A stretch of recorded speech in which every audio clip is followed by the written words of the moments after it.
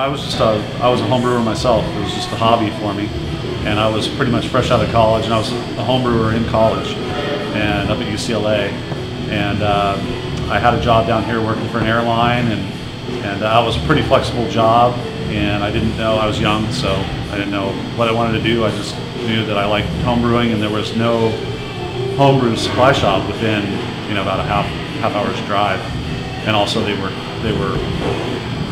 mostly extract cans, and they didn't know too much about all grain brewing or anything like that.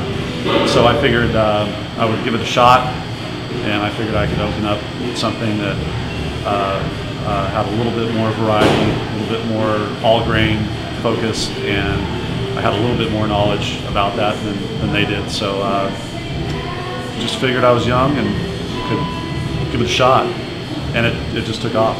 We're much more centrally located where the home brew mart is. It's right kind of at the intersection of 2, the 5, and the 8. So most of our population is right there. It's surrounded by downtown and Pacific Beach and Linda Vista, and the USD, the college, is right there.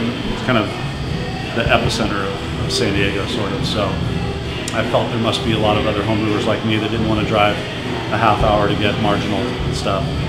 And if it didn't work for me, it was kind of a small investment anyway. But yeah, everybody would kind of cycle through the home brew mart. A lot of those guys cycled through our local homebrew club, which is Quaff. There's actually a couple of them, but that's the first one, and that's the main one. So the guys from Ale Smith came through that Quaff club, and also were regular shoppers at the homebrew mart. Vinny Chilerzo of Russian River, he actually started out homebrewing in San Diego out of Temecula with a brewery called Blind Pig Brewing Company, and he'd come get his homebrew ingredients from us occasionally, and we'd go up there and get grapes from him. He was doing the whole homebrew thing in his parents' winery, which is really cool. So yeah, everybody kind of cycled through.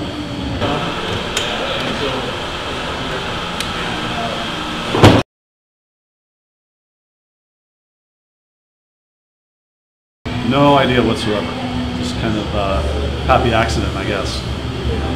Dumb luck. We just had, just some really good people that were avid homebrewers and happen to have the talent to back that up and to take it to another level. So yeah, it's just it's phenomenal how the San Diego scene has just gone off. Do you find yourself sort of taking it for granted after? I mean, you guys live here, so you're just, for us, it's like we walk into a beer bar and we're like, oh my gosh. I don't know. Maybe we do. I guess that's all relative. But we're all always stoked to go visit each other's pubs or go into each other's breweries and try beers. But we're also, we like to travel the country and go to other places and see what other people are doing. And there's, when we go to the GABF and get to some of the breweries out there and see what they're doing, that's a lot of fun too. So yeah, we're beer geeks. So you can kind of see it in our marketing. It's all word of mouth. We don't have any marketing budget per se. It's us. We make the beer that we like to drink, and so we'll argue amongst ourselves about what we think certain beers should taste like, and usually it's kind of a fun argument because it involves drinking a lot of beer. But and we just wanted it to kind of have a San Diego feel to it. And when you think about San Diego, we just think about the things that that we like to do, and fishing is a big one, especially for our head brewer Yusef. He's an avid fisherman, and then my VP of sales, big fisherman. The surfing thing had kind of been already done, a little bit played out. The fishing thing hadn't been done.